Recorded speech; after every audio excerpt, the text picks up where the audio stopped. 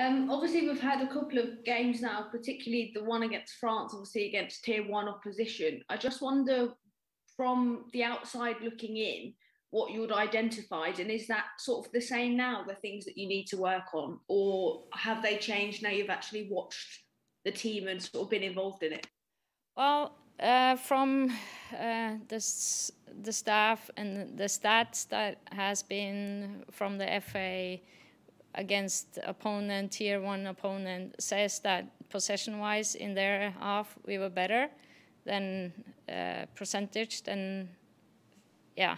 So I feel like we are develop our style, and then of course there will always be danger when you attack more. Then we need to be a better defending transition. So that's the flip side of being a great attacking team, that we has to do. We has to look at the defending transition as well and how we look as a team. But I feel comfortable that we are moving in the right direction. The players seems to have fun out there, even though we always step on the field to win. If you look behind the loss, there are bits and pieces that I feel like is really good, and something that we need to just clean up, and that's what's the next game will hopefully look like. And you've mentioned the term kind of transitional and that part of the pay quite a lot. There's probably been a fair bit of criticism on England's defence, whether it's as individuals or collectively. Do you think it's time to sort of take the pressure off them and focus on the team as a whole defensively, as you say? Yeah, I feel like you defend as a team, and it starts with the one or two up top, and it goes. And if we look at the France game, when we are in a good shape, they don't create that much. But in the transition where we are too high or don't do the work, run home, then we are in trouble. So I will say that the team effort is the thing that we need to work on more so than individually, but collectively, if we can defend together, we will be a very strong team. Thank you. Thank you very much. Could we go next to Sandra Brobby for The Sun, please? Hi, Hege. How are you doing? Thank you. How are you? I'm fine, thanks. What would you say are the biggest learnings you've taken from both camps you've done so far, and just what are the team's expectations for tomorrow? What are your expectations of them in terms of the performance on the pitch? And you mentioned, you know, things that need cleaning up. I mean, what will that look like to you tomorrow when they take on Canada?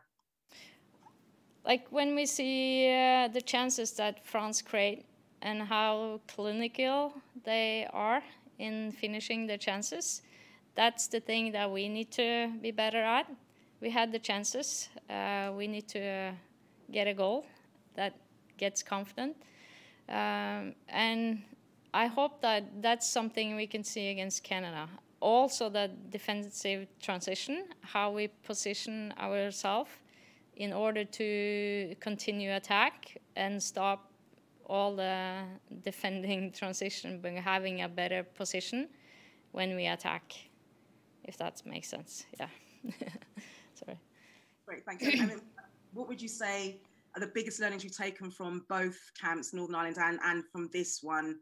And I mean, how much hope does this give you, you know, from what you've seen of the England team, just going into, for example, your selection for the Olympics? This game against France was a good learning for us.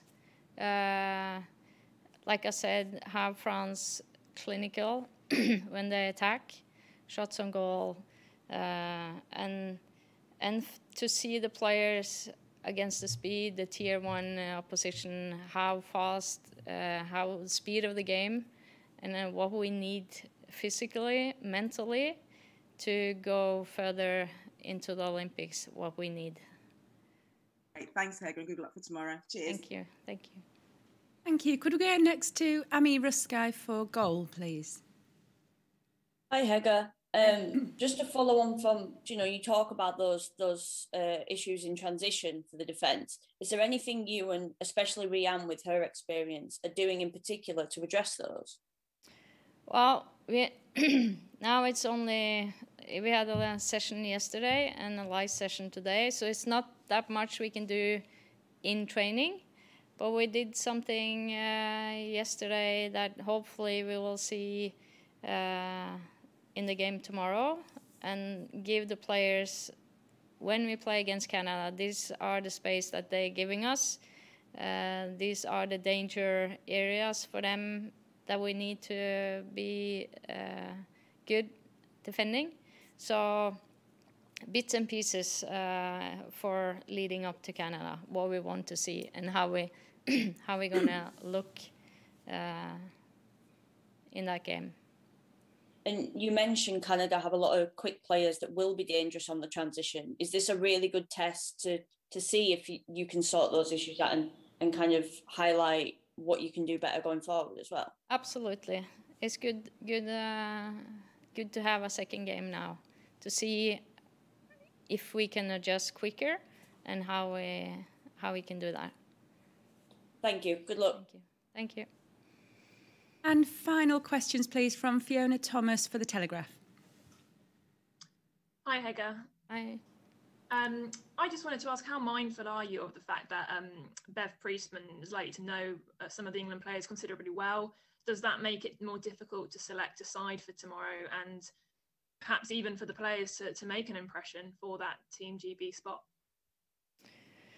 I don't think the game, like Bev, been here for a few, she knows all of our player, but also Rianne, that is with me, she know all the Canadian player. So that in between those two, they know quite a bit about our squad and Canadian as well. But for the players, for England players to just go out, have fun, think about what the experience is from France, and hopefully to make that a better performance in the area that we want and need to be better. And just lastly from me, is this the kind of be-all and end-all final chance for the players to stick their hand up for that GB selection, or will you be keeping an open mind when they return to their WSL clubs? We still keep an open mind. There will be other players out there will have 3 or 4 more games in the league to perform. So we will continue to watch all the games. Thanks. Thank you. Thank you very much, Fiona. If we could bring to a conclusion that media conference with Hege, and with you shortly will be Leah Williamson. Thank you very much.